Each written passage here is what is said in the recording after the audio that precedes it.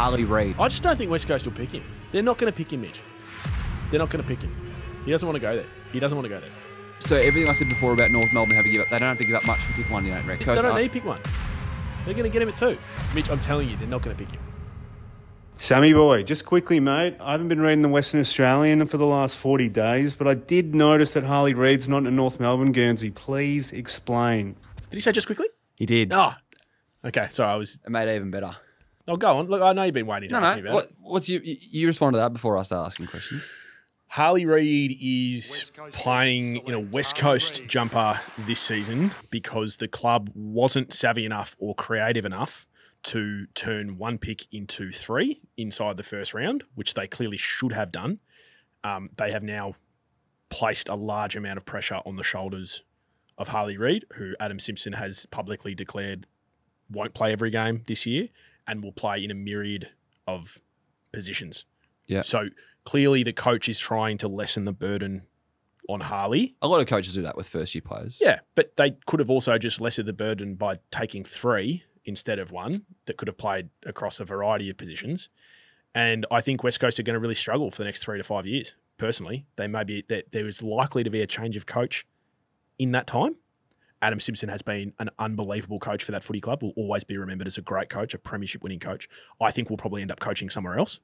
West Coast have, for a long time, have had their head in the sand as to where their list was at. Mm-hmm. They reacted too late, and I think they were too bloody minded not to take Harley and to be creative with it. The list manager has since left. The whole club is in a state of flux. They're rebuilding as a club. They've got a new CEO who has no experience as a CEO, who in fact was a senior coach himself.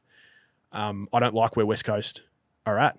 I really like Harley Reid, and I know this whole sort of thing that we've had fun with has taken on its own orbit. I met him last year. We talked about him. He's a great guy. I'm not going to call him a kid because he's an adult. I think he's going to have a really good career. I hope he has a really good career. I think West Coast should have traded the pick. I cannot believe that they didn't.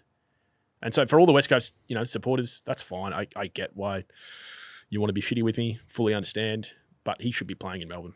I agree. He should be playing in Melbourne had they have taken on the wider list management view. But the question everyone wants to know is, how do you reflect on the comments of the fact that they wouldn't take him? Well, I got it wrong. Yeah. Because they took him. Yeah. So I'll just put up my hand and wear that one on the chin. That's fine. That's the game. This is what you and I do. I didn't think that they'd take him. I still cannot believe that they took him. They should not have taken him. And let's see how it ages. Because I will guarantee you of one thing. If they finish bottom 2 for the next 3 years, where do you think the story is going to be? You get 1 chance at a career. 1, not 2. He's not going to. Their list is in a strange position given. Their list isn't in a strange position. Their list is awful. They've got a lot of money tied up in aging players. Yep. Talk me through the players that are in their last or second last year. Jack Darling. 1. Andrew Gaff. 2. Jeremy McGovern. 3. 3 unbelievable players. Elliot Yo's out of contract this year. 4. They lost Shuey. Yep. Lost Nick Nat. So there's 6 of their best 12 of the last 10 years. 6 of their best 12. Tim Kelly has 1 more to run after this. So, Mitch, what are we talking about? Yeah. Those guys, by the start of 2026, are not going to be on an AFL list. Who are they going to be replaced by? Who's the next wave coming through? Elijah Hewitt, Ruben Ginbey, Harley Reid. And okay, one of those guys hasn't played yet. And they had the chance the year before to go and get Sheasel or Wardlaw. And they didn't. And they split them. Yeah. So I was with you in the back half of last year that the most likely scenario all along was that they were going to do the same, but they took Harley. They see him as a generational player, and let's see how it pans out for him. Yeah, and Adam Simpson has been nothing but supportive of him publicly, as I was mentioning. Adam Simpson's not going to be there for much longer, is he?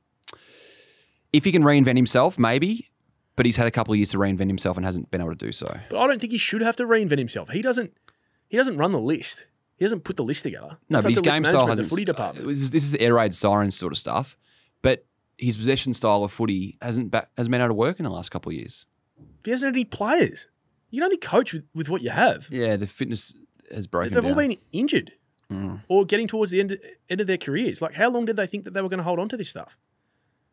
Tim Kelly pings a hamstring and session 1 back of the summer. Like, you know, it's just getting bad to Yeah, worse. they thought they could have one more crack. And look at Collingwood. They had Pendlebury, Sidebottom, and these guys, but they had the Dacosses, they had the Quainers, they had the coming through. They are different. Completely, but the top end completely different. The age demographic of the top end is similar in a way, but they just didn't have. Yeah, but Collingwood saw the end of the tunnel.